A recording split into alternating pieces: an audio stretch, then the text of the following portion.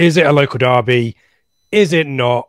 All we know is it's a massive game for Ipswich Town's slowly ebbing playoff hopes against Cambridge United on Saturday. This is the Blue Monday podcast.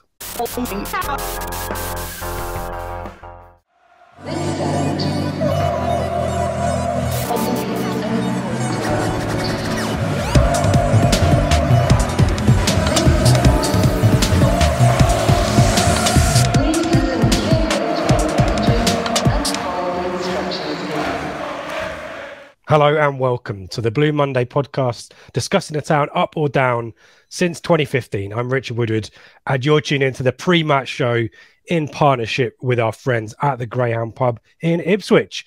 This is the Cambridge at Home edition, and joining me to give you all his insights, all his research, his accumulated wisdom on all things Cambridge United, Seb Brown. Seb, how are you today? I'm okay, mate. Unfortunately, I got the 2 little lines on a COVID test about an hour ago. Mate. So I know. And then it started snowing up here today as well. So it's been a rubbish day. But there we go. Such is life. I will still do my best to try and enthrall you all with wisdom and knowledge and education for the next 45 minutes or so. It's usual service, apart from the fact that you now can't leave your house or shouldn't leave your house, because obviously tomorrow the rules don't apply, do they? It's usual service. You've done your research, as always, impeccable research. So we will drill into Cambridge. Plenty of stuff to talk about in the news as well, which will let's just jump straight to the news now. Let's play our little bumper, because it's been, busy week for the podcast. Fantastic to get Mark Ashton on the pod earlier in the week, along with our friends at Those Are the Days, along with Phil, and we had the fans forum the night before that kind of came out, and I felt, Seb, we covered some new ground, or bits maybe that the folk at the fans forum maybe didn't think about when they were thinking about bottle tops and ball boys. I was going to ask, did you hastily have to scribble out large portions of your script following the Tuesday night live stream event, where you sat there with Tipex till the early hours trying to make sure that you didn't retread the similar ground? No, it was a superb interview from you and Phil. Absolutely top work. Great to hear from Mark Ashton on the pod. Great to have him on. And I don't know about you, but the more you hear from him, he's so assured and he speaks so well, and you can't help but feel, can you? Off the pitch, on the pitch, there is so much positivity at the moment. You know, it makes you feel so happy to be an Ipswich fan after so many years of, you know, sort of dismissing ourselves and writing ourselves down. It's so great to hear these people in authority and these people in public domains talk so glowingly about the club. And yeah, absolutely superb. The fans forum was brilliant. Great to hear from McKenna as well. Anytime McKenna speaks, I just stare at him with love in my eyes. Man, love. Yeah. Great to hear a different perspective from Andy Rolls as well. That was great as well. And then, yeah, to you and Phil to get Mark on the pod and hear some really interesting things. Yeah, it was certainly, I think Phil has obviously got a little bit more of the journalistic angle, and so got in there with some very incisive points and questions, which was great. And what was even better was Mark actually, he didn't back down. What you saw, apart from me changing the camera sizes, the video sizes partway through, which I completely forgot to do, rookie error. What we recorded, you saw. There was no scripting. We're not going to talk about that. You got everything unadulterated. And as you said, I mean, he's a professional, so he wasn't going to, go off on one or say anything that he shouldn't have. But what was great was when Phil asked him quite specific or pointed questions, and even some of mine weren't too bad. He was forthright and really strong with his responses, which only gives people reassurance, the academy stuff in particular. Yeah. I think he's probably had a lot of questions about that, a lot of angst maybe over the last few weeks about that. There was stuff about the fans forum. So it's a topic that's out there, isn't it? So what we want is reassurance along the lines of Phil's question, that this is something that's been a tradition at the club. It's something that as fans we put a lot of our heart, investment and soul into, and it's always something that you want to make sure has been protected, and sounds like Mark Ashton and his team are doing that. And Kieran McKenna, as we mentioned, has got an eye on pathway in respect of clearing out some of the players that aren't senior players that may be blocking the way for the likes of Baggett and Humphreys, and Wolfenden was in the team at the time as well. So plenty of good stuff there. We talked about Sam Williams as well. Which was I was great. really hoping the telly behind him was at some point going to turn on, and we might get to see his infamous data dashboard. Yeah, I was really hoping that might power up by mistake, and we could all freeze frame and have a look at some sort of Football Manager style data hub information. But unfortunately, it didn't come on. But no, a superb interview. Great to hear from them, and isn't it refreshing? You know, both at the fans forum and with your interview, to just hear people answer the questions directly. You know, no waffle, no, you know, working around the houses. We live in a world, don't we, of people on the news talking waffle and purposely avoiding questions, and every time these guys are asked something, they just bat it straight back with a straight bat, and it's absolutely superb to hear from. But it makes you feel really, really good to be a Town fan at the moment. Yeah, and we must repeat our thanks to, well, certainly to Phil. We were really well together on that, and as you said, the script was being amended right up until the last minute.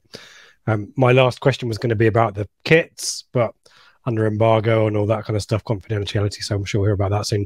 But obviously, big thanks to Mark Ashton himself for being so generous with his time. We kind of got an extra 10 minutes out of him, rather cheekily, so that was great. And also Marcus Nash for making it happen as well. And so great that the club now see unofficial kind of independent media as a route to get messages out there. So really our pleasure to kind of be part of that, and you can still watch it if you haven't already on our YouTube and our podcast feed. In terms of other bits and pieces of news, we've had the live show midweek as well, so go and give that a watch. Mikey and Joe dealing with all the questions that everyone on that live stream were posing to them. Plus, we've got Kieran Standley coming up in a second to talk about ITFC women, and Maddie Reader, who's the ambassador for HerGameToo. It's the HerGameToo weekend for Ipswich Town, both the men's and the women's team both at home this weekend, so they will be supporting that campaign as well. So let's go and hear from those two now. Welcome back to the pod, Kieran Standley, probably the busiest media man, certainly in the women's pyramid in the last few, maybe in football in general. How are you doing, mate? Have your feet touched the ground yet? Yeah, doing well, thanks, Rich. It's good to talk to you again. It's been a while, isn't it, actually, since the last time we spoke on one of the podcasts. So it's good to be back. And yeah, things have just somewhat quietened down now after a very chaotic period. But yeah, it was an exciting period for everyone involved with the football club, and yeah, a great learning curve and a great experience for everyone. So yeah, I'm glad for the rest, because it was pretty exhausting.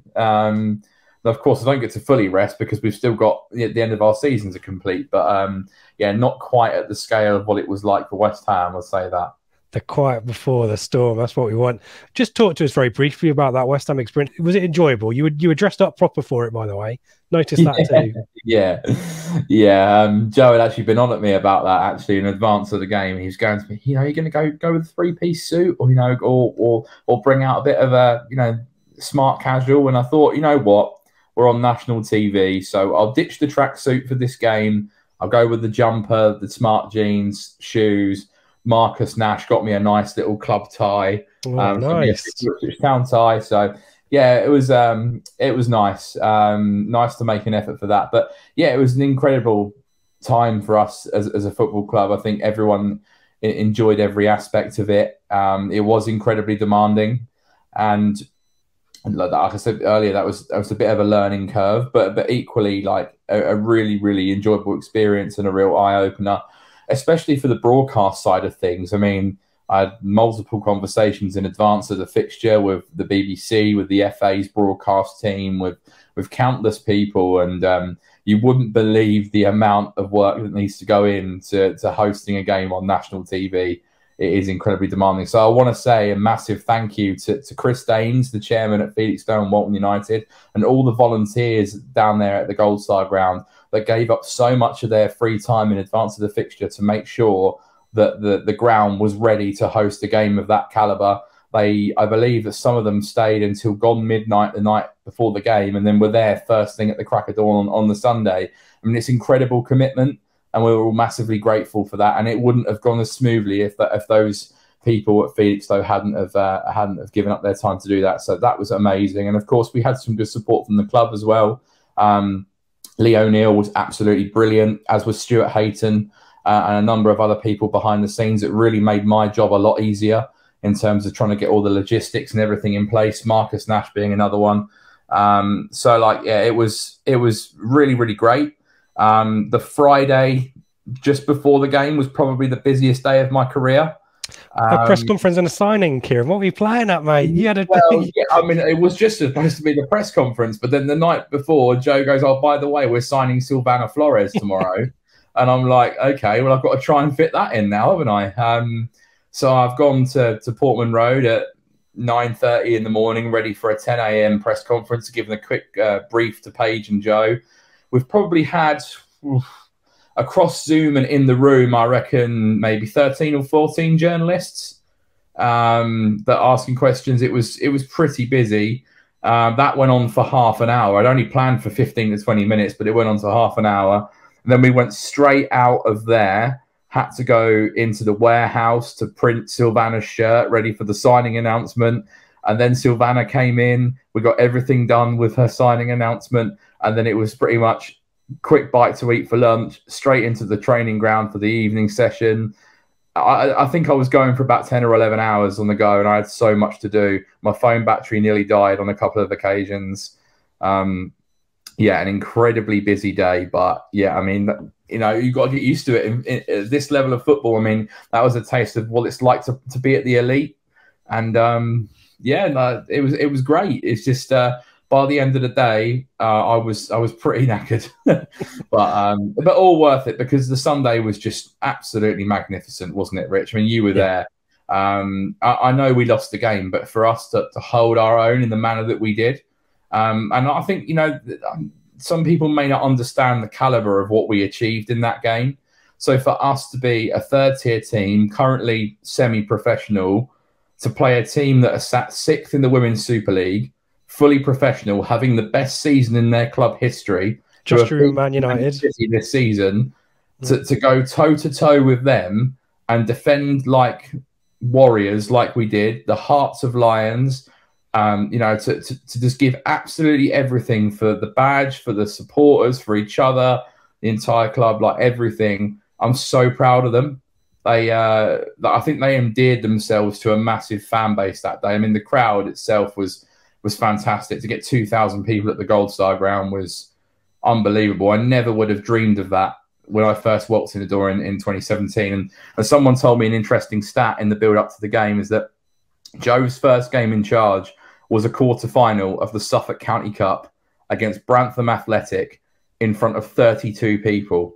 And you fast forward 3 years and we're in an FA Cup quarter-final in front of 2,000. I'm sure there are going to be many more days like that to come because we proved on that day that we have got an enormous future ahead of us.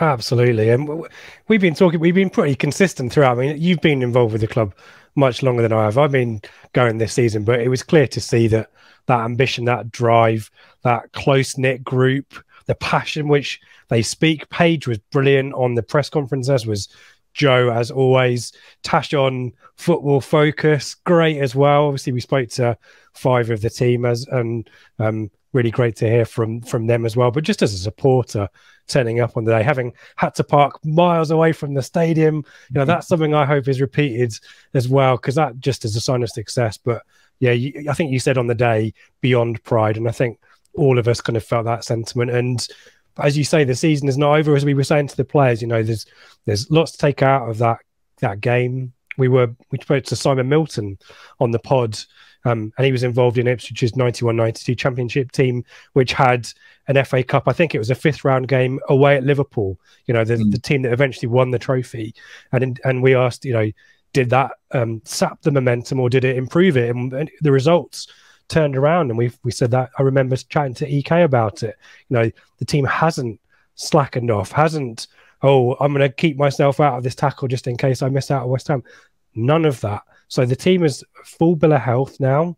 A win against Plymouth, albeit probably in second gear, but you know, enough, pretty comfortable. Frankly, could have done better, yes, but you know, in a really great state. And it's a massive one on Sunday, isn't it? It is massive, isn't it? We can't beat around the bush. Enormous, yeah, it is. It's the biggest league fixture we've ever played in. You know, this is the 4th meeting with Southampton this season. Every game has been incredibly cagey. There's not a lot to separate us two as sides. You know, we've had the upper hand in the last 2 games, obviously knocking them out of the FA Cup and beating them on their turf in the league back in November. But yeah, we're very evenly matched. We've got similar ambitions. You know, there's a rivalry that's developed over this season, but equally, I think there's a lot of mutual respect for each other as clubs, because ultimately we want to achieve the same things. And it's just a case of we're in each other's way. You know, as things stand, if we win all of our league games, we're going to be league champions. There's 5 to go. 5 wins sees us win the title, and that's what we're focused on. But equally, on the flip side of that, you know, Southampton do have those games in hand. And, you know, and they're going to be gunning for this because they know that they can put it into their hands this weekend, and they will control their own destiny if they get the result they desire. So it is an enormous game. There's going to be so much on the line. And yeah, I think both sides. I actually asked this. I mean, there'll be an interview. It might be out by the time this interview goes out. But I've spoken to Maria Boswell for pre-match this week already. Recorded that on Tuesday evening, and one of the questions I asked her was like, do you think it will follow the same trend of being cagey, or do you think it might open up a bit because of what's on the line? And a part of me does think that. I think because the last 3 have been so tight, so cagey, and there's, like I said, not a lot to separate the 2 teams. But I think this time around, knowing that there's 5 games to go and the winner is in pole position for the league title, it just makes me wonder whether both teams are going to really go all guns blazing on Sunday. And that's what title races are all about at the end of the day. And yeah, we're going to need the fans to get right behind us on Sunday, as they did at that West Ham game. And if folk are listening, so this comes out Friday. It is not too late if you're still thinking, if you're still on the fence on Friday, whether you want to go on Sunday. How can folk do that, Kieran? And this is probably we've talked a lot about True Blue. Now is the time to get your value out of that subscription, that offering from the club. If you want to be part of that, tell us about that, Kieran. Where can we find out more? Yeah, so it's a monthly membership that is essentially the equivalent of a season ticket. As I said before, you know, every £1 you contribute goes towards the future of the women's programme. And obviously, it gets you entry to your games for an excellent amount of money. So it starts from £5 per month. Of course, if you want to pay more than that, you can. It's completely optional. But, you know, looking at April, for example, starting with this weekend, you've got Southampton. Then we've got Chichester and Selsley the following week at home. Then London Bees at home. And then Oxford United at home. So you've got 4 games at home in a row. Obviously, we've just played West Ham and Plymouth at home as well. So we're in the midst of a 6-game home run. But 4 games in April for essentially a £5. I mean, you're not going to get value like that anywhere else. So this is the time to sign up, I think, to get your value for money. And then, you know, we hope those people that do sign up off the back of this home run enjoy themselves and then want to continue their membership into next season. Yeah, when you've got the team in second and the team in third as part of that run, as we said, and you're watching the team in first, what more do you want? Kieran, great to chat as always. Super excited for Sunday. Hopefully we'll be chatting to you and maybe some of the team as the season continues and hopefully comes to a positive crescendo for the team. But wish them all the very best from all of us. And come on, you Blues, is all I can really say. Come on, you Blues. Absolutely, up the town. You know, this is our moment. You know, we've been working towards this all season. You know, we want to be league champions. We want to be in that playoff final come May. And we want to get promoted to the FA Women's Championship. So this is where we need town fans, a Blue Army, to get behind us, make a lot of noise on Sunday, be the 12th man, get us over the line in what will be the biggest league victory we've ever had. Maddie Reader, welcome to Blue Monday podcast. You are the HerGameToo ambassador for Ipswich Town. Easy for me to say. Tell us all about it. Firstly, how are you? Firstly, I'm good, Rich. I'm good. You need to tell us about the shirt behind you as well, because it's not an Ipswich Town shirt, but there is a Suffolk connection, isn't there? No, so the goalie shot behind me is Nick Pope's signed shirt from a season or 2 ago. Yeah. And my dad, he used to work at West Suffolk College, so with Nick. So that's sort of the link there. And I've also got a HerGameToo shirt. Oh, perfect. Well. Wow. Perfectly segued for us to talk HerGameToo. So yeah, you, as I said at the start, you are the ambassador for Ipswich Town. Tell us about that role, but for the uninitiated as well, just tell us what HerGameToo is about. So HerGameToo is a campaign. It was set up in May 2021 by 12 passionate football fans, all female, just to eradicate all sexism from football. So my role as an ambassador, I'm sort of like, I liaise with both the club and the campaign, so I'm sort of that middle point type thing between the club.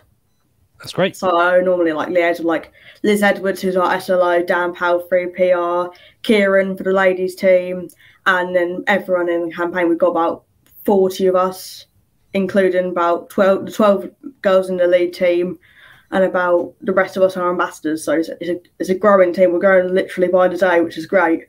Yeah, fantastic. And it's not at the moment. I guess it's Premier League and EFL clubs looking to affiliate, but not every 92 club is yet affiliated, is it? So Ipswich is, I wouldn't say Ipswich is at the forefront, but we are relatively good at getting on board with this campaign. Yeah, we are. So I think overall, across all of football, we've got over 100 partnerships. Right. I think the main ones, Premier League wise, we partnered with Leeds, Everton, and if you go down Championship, a lot of Championship teams, a lot of League One, pretty much all of League Two as well. And then if you go into non-league, we're partnered with Reading FC in the WSL, in the Women's Super League, which is great. And also many other non-league teams. We're partnered with a team in the Czech Republic. Brilliant. A few we're partners with a team in America. They're sort of a non-league America college type team, which is great that we're going global pretty much. That's brilliant. Are you affiliated with Norwich City yet? We've got an ambassador, but we haven't got a partnership or anything with them yet. So another tick in the box for the Ipswich Norwich rivalry there. So this weekend is the first weekend. I need to get the kind of description right. The first weekend where Ipswich Town matches, both for the men's team and the women's team, are kind of designated as supporting the campaign. Is that right? And tell us what's going on as well. So, yeah, like you said, the games against Cambridge on the Saturday for the men's and Southampton for the women's on Sunday are dedicated to HerGameToo. So normally our dedicated fixture, we're going to have both the men's and the women's team wearing warm-up shirts. So it's when they warm up, it's normally for level playing field, they wear them. They wore some ones for Ukraine, that type of thing. And there's loads of stuff happening. There's going to be in the programmes, we're going to have a little flyer dedicated to HerGameToo. We've got, what else we got? We've got loads of stuff happening. It's going to be a stand in the fan zone, and members of the WhatsApp group which fans can join are going to be there. I'll be there. But on both Saturday and the Sunday, hopefully getting 3 points. Yeah, exactly right. Wow, big games for both teams as well. And just kind of explain to us the importance of HerGameToo, because I suspect, when these kind of initiatives come out, there's always a little bit of hesitancy, probably a little bit of fear of change and what it means for people. But it's really important that we make Portman Road as welcoming a place as possible. We've spoken to Rainbow Tractors. We know about Kick It Out and all that kind of stuff. This is no different. It shouldn't matter who you are. If you want to support Ipswich Town, Portman Road should be a welcoming place. And that's all HerGameToo is trying to do, isn't it? Yeah, it's exactly what we're trying to do. I think the club released some stats when we did a press release a couple of days ago. I think it was 18.2% of season ticket holders from last season were female. Wow.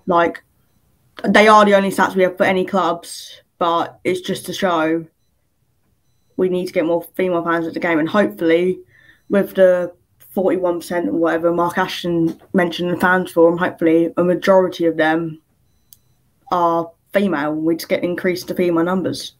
Yeah, exactly right. And kind of what there'll be, again, a lot of people listening who kind of think, well, I'm very welcoming. I'm very happy for female supporters to be watching games at Portman Road. I have no issue with that at all. I obviously, we talked about Rainbow Tractors and making sure people, the way they express themselves at the football is something that is going to be acceptable to everyone and isn't going to be excluding anyone. What can the average Ipswich Town fan who's keen to support, what can they do to get behind you? And, where can we find out more information and that kind of stuff? So you can find out more information on our website. We've also got a Twitter, Facebook and Instagram page, which are all at HerGameToo.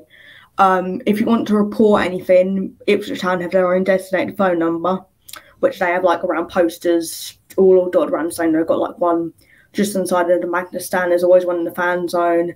That we have a lot of merchandise, like the shirt there. We've got hoodies, bags. We've got loads of stuff. It's just, I just think HerGameToo is such a I'm being biased, I'm part of it, but it's just such a like a revolutionary campaign, and it's just the hope that we have to hopefully eradicate sexism or any form of discrimination at football itself. Yeah, here. So hergametoo.co.uk, I think is the website, isn't it? Where can we find you on Twitter as well, Maddie? So I'm at Twitter at Maddie Reader 07. And if any fans, want to discuss anything, report anything, just my DMs are open. So yeah, that's great. And finally, I can't let you go without, we mentioned 2 massive fixtures this weekend. Dare I ask for a prediction for the Cambridge game and the Southampton game? Cambridge, obviously we all know what happened last time against Cambridge, don't we? Yeah. I think we'll win. I just feel like, what did Mike Ashley say, about 23,000 season tickets at the moment? Not season tickets sold for the game. 2-0. 2-0 to us. Yeah, and Southampton on Sunday. It's a big. It's going to be tight, isn't it? It's going to be a big game, isn't it? It's basically title decider. Pretty much. We're on 54 points. They're on 50. We've pretty much got the same form. I think we'll win. I've got faith in us. Got faith. I think it'll be quite a scrappy 1-0. Scrappy 1-0. I will take a scrappy 1-0. Yeah. Maddie, great to chat. Do go and see Maddie in the fan zone.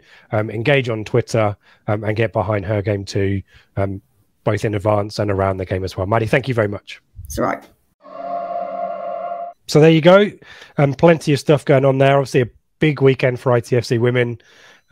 We, as you just said to Kieran, we wish them all the very best, and we'll be talking about that. Possibly, we're trying to get the flagship show out for as quickly as we can. So we might deal with the women's game if we record the flagship early at some other point in the week as well. But we wish them all the very best, and obviously give all our support to Maddie and HerGameToo as well. Go and visit her in the fan zone and get involved in that as well.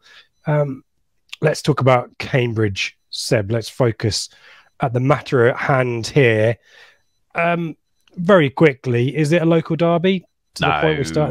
It isn't. No, really, we had this. I remember having this debate with you back in October. It can't be a derby, can it? I mean, Christ, when we come to the head-to-head, we've only played each other something like 6 times in our entire existence. So, it's a big game. It's a big game for them. It's a big game for us, and it gets all the respect it deserves. But I don't think you can possibly call it a derby. I guess their derby is probably Peterborough, Northampton, or somebody. I don't know. Yeah, I think so. But Oxford as well. I think there's a weird rivalry with Oxford because of the boat race or the universities or something. I think. Of course, right. Okay, yeah.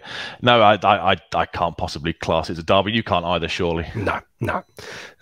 But we give Cambridge enough respect because they've had a pretty decent campaign back at this level for the first time in 20-odd years, and looking like at the moment they're going to stay up.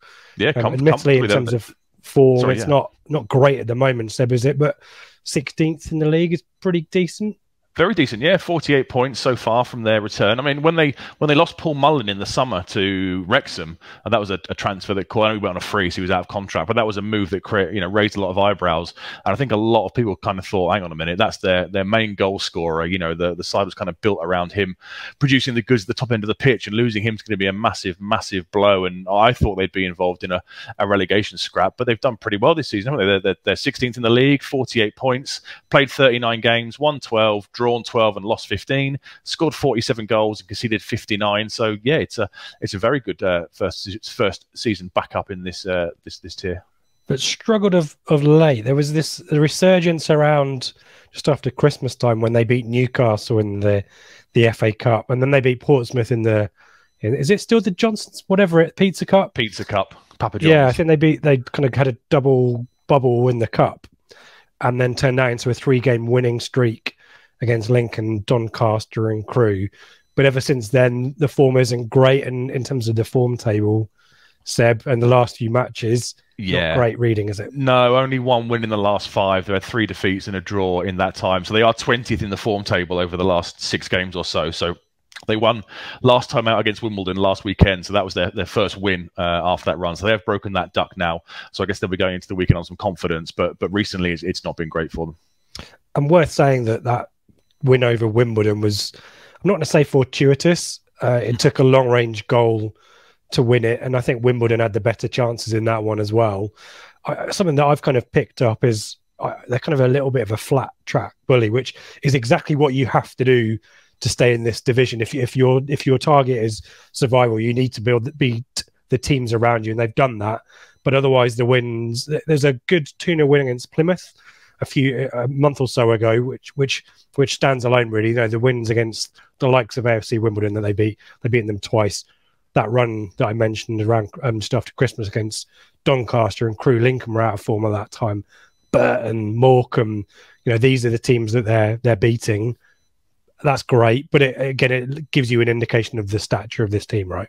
Yeah, and it's what you have to do, like you said. You know, they have to beat those sides in and around them to make sure they are comfortable. And to be fair to them, they've done exactly what's required. You know, if you'd have offered them mid-table 16th, 15th in the league at the start of the season, they'd have absolutely snapped your hand off, especially considering the Mullin sale. So I think they've done really, really well and should be applauded. Have you seen Ryan Reynolds' latest advert, which features the Wrexham squad? And have you seen all the outtakes and stuff where he gets? Oh, there are outtakes as well. Yeah, there's outtakes of it and stuff where, understandably, obviously players start laughing, and he's right there, isn't he, in Paul Mullin's face, and Paul Mullin starts giggling to himself, and it's a good watch. There's a documentary I think coming out, isn't there, about the whole Wrexham takeover and stuff. One of those Spurs till I die type things. So that'll be certainly very entertaining. Yeah, if anyone needs a documentary, it's us. But hey ho, we had offers. I'm sure Ashton said at one point we had offers, but they felt it wasn't the right thing to do. I'm sure he said that at one of the it's a distraction, isn't it? Probably. Yeah. Can you imagine? In terms of the away, so we've got to talk to the season overall. The away form actually is probably better than the home form. I kind of thought we'll talk about the game against us earlier in the season. I kind of considered that the home form would be the core of their success here, but actually, in terms of the away form, 13th in the away league, as it were, is pretty good going, isn't it? Yeah, 20 points. They played 20, won 5, drawn 5 and lost 10, scored 24 goals away from home and conceded 39. So it is decent form away from home. It's slightly higher, 13th, like you say, rather than their actual league position. And normally with these promoted sides, you normally find they have to try and make their home ground a fortress, don't we? And, you know, every point is a prisoner and you're quite tightly packed in and create a horrible atmosphere, that kind of stuff. But they seem pretty comfortable playing away from home. Yeah. Let's talk about this 2-2 draw, because it feels like we've spoken about the ups and this is kind of a down really in terms of the Paul Cook era. This 2-2 draw where we're 2-0 up and the famous quote afterwards. Can you remind us of the famous quote after this one, Seb? Aren't you going to do the accent one more time? Surely it's an excuse to pull the accent out the bag one last time. I'll go through the match report first while you prep yourself. So we all remember it was the 2-2 draw. Sonny Aluko scored twice. One was a really long distance kind of lob, wasn't it, if I remember correctly, when the goalkeeper had a bit of a brain fart. So, 2-0 up and relatively cruising, and then Wes Houlihan starts to pull a few strings, and we concede to 2-1. And at that time, we'd already dropped points against MK Dons in a 2-2 draw, AFC Wimbledon in a 2-2 draw. So I guess we kind of might have realised what was going to happen. And then Joe Ironside in the 88th minute just gets up and above. I think it was Toto, wasn't it? And slams home an equaliser. And after the game, Paul Cook comes out and says, "So it's easy to sit there and say about what you've done. As a manager, I've never believed in shutting up shop. That's not my style. We travel as Ipswich Town, and we should score again in second half. Unfortunately for us, we never." There you go. It was all right, wasn't it? I didn't do the key change. I was going to say, you kept it relatively consistent compared to the ups and downs. I can't remember. Yeah. Great to hear from Paul again. It's like but Mark Ashton. And he's not shutting up shop. He's not shutting up shop at Chesterfield, is he? No, maybe you should not practice this kind of stuff. Yeah, this is exactly why we are where we are, and we're trying to chase down these playoffs because of games like the Cambridge game. You know, we were in total control and we absolutely messed it up. And you can count, can't you? Probably getting nearly into double figures the amount of times we messed things up through our own stupidity and naivety and just lack of in-game management. You know, you couldn't possibly believe if we were 2-0 up in a game under McKenna. I know we don't concede any goals now at all, but if somebody pulls one back against us, McKenna would make obvious changes. You know, things would change straight away from the touchline, and we would comfortably see the game out. To come out with a statement like that afterwards to say it's not my style to protect leads and, you know, guarantee 3 points is just crazy. And I think that's probably the time when a few of us started to thought, hang on a minute, this isn't going as we thought it was going to go, and there might be a change in the offing. But then 3 nights later, didn't we go and batter Pompey 4-0? So it was a crazy time. Yeah, these are the up and downs. So we beat Shrewsbury before that, draw with Cambridge, then beat Portsmouth, beat Fleetwood, and then lose to Plymouth, then beat Wickham. It was when we were starting to yo-yo a bit, wasn't it? And yeah, as you say, we've gone from that to world-class coach, quote Mark Ashton. We mentioned the head-to-head, not really a huge amount to talk about there, apart from it's another team where we haven't got a league win. Who was it where we talked about the other week? We hadn't got a league win away. It was Oxford. We'd never won at Oxford, had we? We'd beaten them at Portman Road, but Let's move on. Let's move on.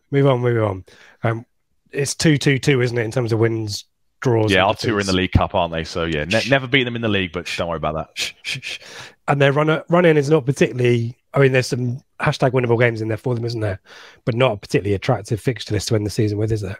Not really, no. I mean, they've got us away, they've got Wickham at home, they've got Wigan away, and they've got Sunderland away. So they are playing a few, four of the top 8, so to speak. So they might have a little bit of a say. Hopefully they can do us a favour and take some points off the likes of Wickham and Sunderland.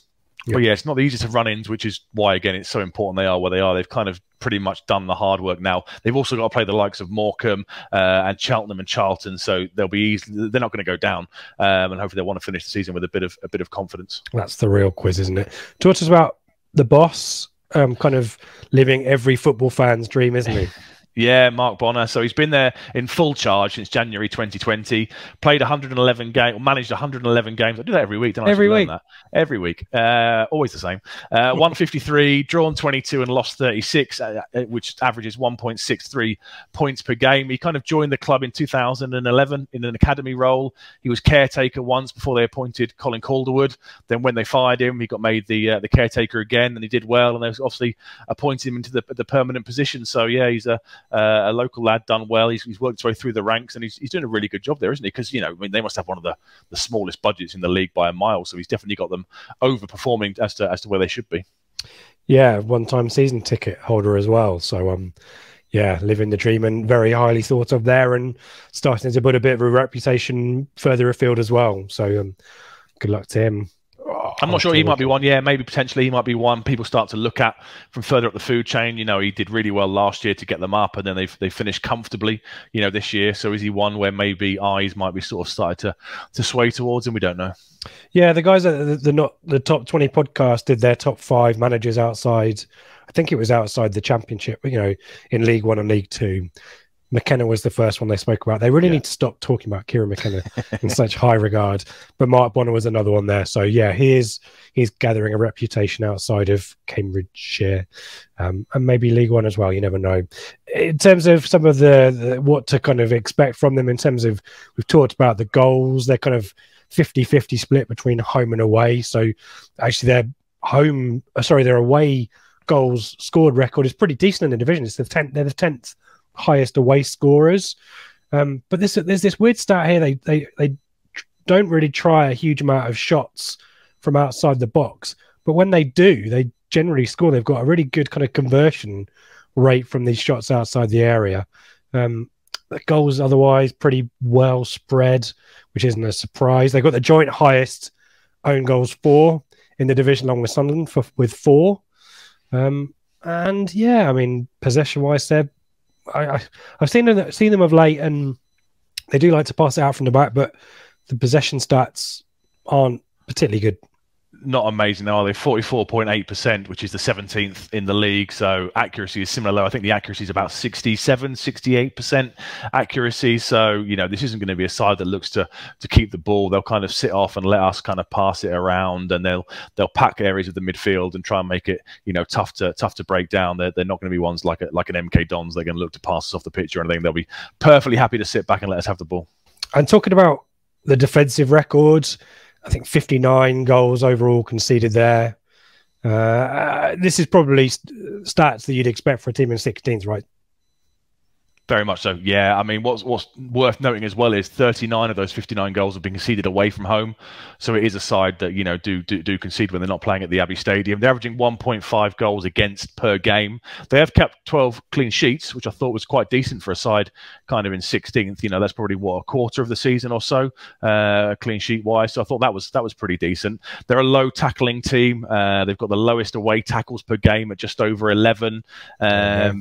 Sorry? That kind of go figure. Then conceding quite a lot of away goals. It's and all these, if you're not willing to put the tackles. Yeah, and all these stats kind of explain exactly why they are where they are. They're not overly dirty. They average kind of just over 9 to 9.5 fouls per game, which I think is 20th or so in the league. So they're not an overly dirty side. They're very good at avoiding counter-attack goals. They don't concede many penalties. They don't tend to make too many individual errors. And they're pretty strong from defending set pieces as well. They've only conceded 6 from set pieces. Obviously, we know we're no threat whatsoever from set pieces, as Kieran joked about at the fans forum the other night. So I don't expect to see any goals from set piece this weekend. Put it that way. I've watched some of the previous games they've played, and I wonder whether they zonal mark, because quite a few of the goals they concede tend to be because someone's lost a man. There's a midfielder that's bombing on, or there's a player that makes a little run off the shoulder of someone and suddenly is completely unmarked. Crosses come into the box, particularly high crosses. MK Don's the goal that they won the game at the Abbey Stadium, where it was a long throw in, and it seemed to be utter chaos. The ball landed at the feet of the forward who just laid it off for someone to tap in. I wonder whether that's something that I might be wrong, and maybe that's just, you said they don't make too many errors, but maybe in that instance they did. But it might be systemic errors rather than individual errors. So that might be something to look out for, is the kind of zonal marking or the positional awareness of players around them. And obviously we like to get people forward, particularly on the outside, so that might be an opportunity there. Not great on crosses into the box either. They might not concede too many, but they definitely concede chances from those, so that'll be interesting to see there. And we said kind of mixed passing style. There's definitely there's width, there is pace in that width. We'll talk about players in a second. Let's talk about formation, Seb. Talk to us about that.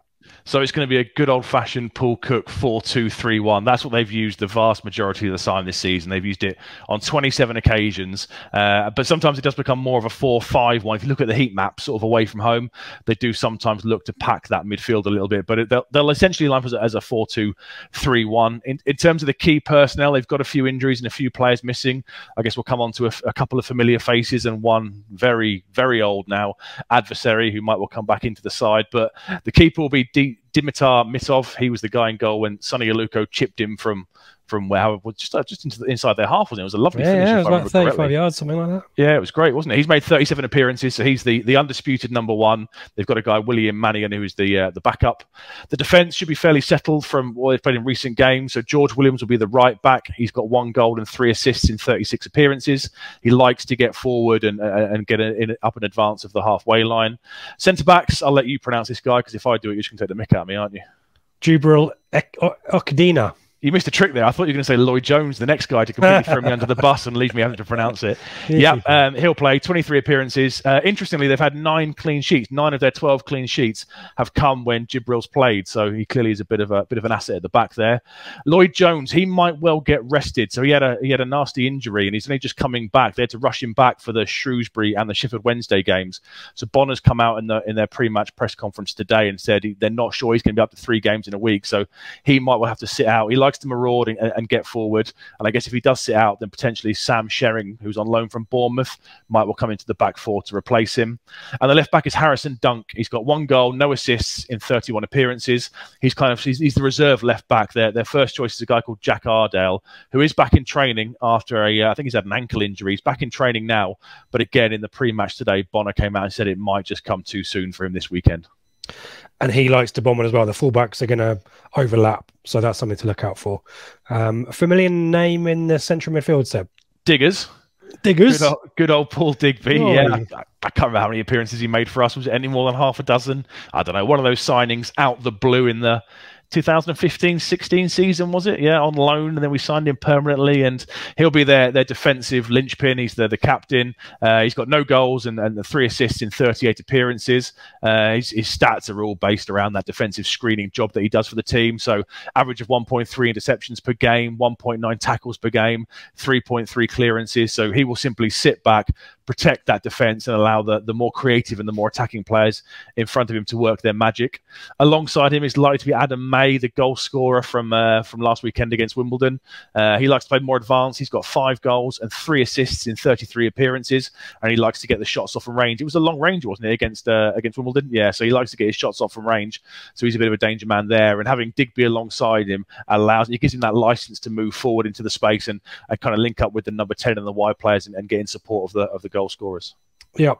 Yeah, let's move it on to the kind of attacking 3, because again, there's a familiar name for folk who recall the game from back in September, whenever it was. Yeah, so Sam Smith will play in the right forward position. He's a player I really, really like. He can do a job both up front and out wide. He kind of fielded. They had a bad injury to their striker who missed 6 weeks or so he fielded up there, but he's having a really good season.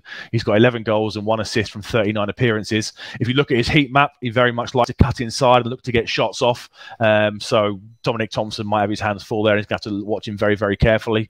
Attacking midfield, so it might be a guy called Harvey Nibbs, who's got 2 goals and 2 assists from 27 appearances, or I think our good friend Mr. Wesley Houlihan. This is going to be made for him to come back into the side, hasn't it? He's not featured. He was subbed at half-time in their 6-0 thrashing at Sheffield Wednesday, and he's kind of been a player off the bench since then, but surely he's going to come in. He's going to be bang up for this. He's really going to want to ruin our Portman Road as well. At Portman Road, exactly. He'll want to ruin our playoff kind of chances. He's got 1 goal and 6 assists so far this season. I remember him being quite quiet for the majority of the game back in October, then started to have more and more influence in the second half, didn't he, when they started to grow into the game. So he's 39 now, so he's not going to be able to get all around the pitch, but he's still going to have that eye for a pass and that bit of quality. So if I was a betting man, I think he will probably start in that number 10 position behind the striker. Yep. I like Brophy. He's got real pace down that left-hand side. Good player, yeah. He scored in the 2-2 draw in October. That's his only goal so far this season, but he's got 4 assists as well in 38 appearances.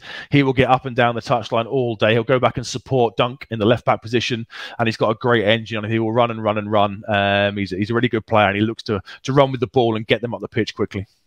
Yeah, and you mentioned Sam Smith there as well. I mean, he almost becomes a second striker at times. 11 goals is pretty good going, but as you say, he is picked in that right wing position there. So it's not too dissimilar numbers in terms of goals to Wes Burns, I guess, but 1 assist tells you the story there. He will cut inside there, and he will kind of get alongside a name that's probably familiar to those of you who remember the Newcastle. Oh, need to say the Ipswich game was back in October, by the way, not September. There will be people listening who are going, "It was October, you idiot." So there you go. I've corrected myself.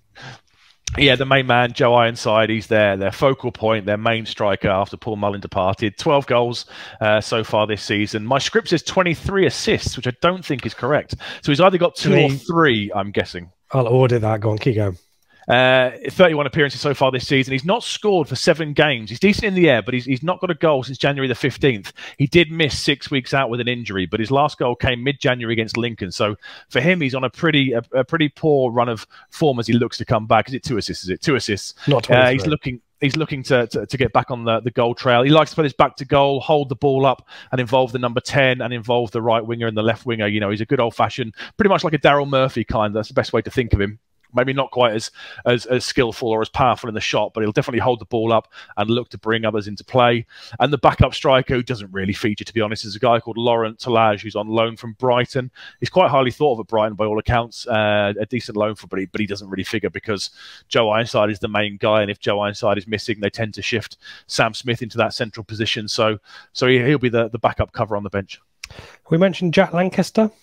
Nope, not yet so far. So he's a bit of a pity season, a bit part player so far this year. I think he got on the pitch against Newcastle. Did he score and have a goal disallowed? Did I remember rightly in the FA Cup game? Yeah, he's only played, I think, 5 games.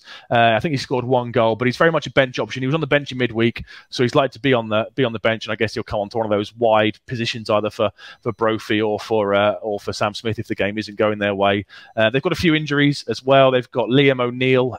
He's been out with a calf injury for a good few weeks. He failed a fitness test for the game last weekend against Wimbledon. He's a central midfield player. So there's a thought he might potentially come back onto the bench. They've got Shilo Tracy, who's a former ITFC trialist. He's a bench option as well. And they've got their sort of their stalwart at the back is a guy called Greg Taylor, but he fractured his ankle. I think he's 35-year-old. He fractured his ankle back in August and he's out for the season. So they've got a few players missing, but Lancaster is very much a bench option as it is at the moment. So that's Cambridge. In terms of decisions that Kieran McKenna's got to make, it's the kind of usual conversation that we have every week on this show now, isn't it? Yeah. About the options. I guess, is it a case of if it's not broke, don't fix it?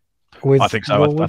I think Norwood starts. I think, he got the assist. He was hustling and bustling and causing problems. McKenna came out afterwards and said they played him because of Plymouth playing a higher back line, and after Jackson, he's the most suitable to do that. So I think he'll well start again. I think he probably deserves to start. Obviously, he got to the hour mark, didn't it? And him and Sonny Aluko got hooked because they were clearly starting to blow a little bit. So, whether he can do a full 90 minutes is up for debate, but I think he'll definitely start. Selena, we know, will start. I mean, the pre-assist for the goal was superb. That ball over the top and that pass with the outside of his boot to find Burns when he was through on goal and missed it was a hell of a pass. So Selena, I would say, is nailed on, and then it'll be either Chaplin or Aluko at home. And given how well he played last week, I think Aluko probably keeps his spot, doesn't he? Which is very harsh on Chaplin. I really, really like Chaplin. He's such a positive player and looks to put himself about. He's a bit of a pest, isn't he? And he presses well, but at home, I think Aluko's got that nice little bit of composure and touch and awareness, and I think it'll probably be Selena, Norwood, and Aluko for me. Yeah, I think I agree with that as well. Though, don't put it past McKenna to make a little bit of a tactical tweak. I suspect it might be Chaplin for Aluko if it's anything, but I think Selena's now nailed down his position, Definitely. Hasn't he? So absolutely, we've gone from kind of 3 players to kind of speculate about to probably 2. So yeah, I think I agree with you there. Prediction, Seb? Confident. I think we'll break the hoodoo and we'll finally beat them in the league. I think we'll win by a couple of goals, be it a 2-0 or a 3-1 maybe. I mean, they do score. Well, their away form is quite decent, so I'll go for a 3-1. I think they'll score, but I think we should see that out quite comfortably, to be honest. I'm going for a McKenna special 1-0. Is that all? Do you reckon? You're not more? No, I think we'll dominate, but I think we haven't got too many goals about us. I'd like to be more, but you always are on the side of positivity.